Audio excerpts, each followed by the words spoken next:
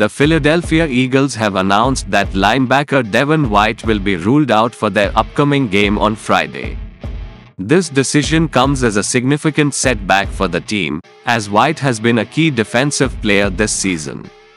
The Eagles cited a combination of injury concerns and strategic considerations in their decision.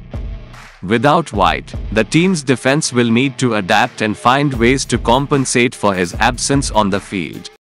The coaching staff is expected to make adjustments, potentially utilizing backup players or altering their defensive schemes. Fans and analysts will be closely watching to see how the Eagles perform in White's absence and how they address this challenge in their game strategy.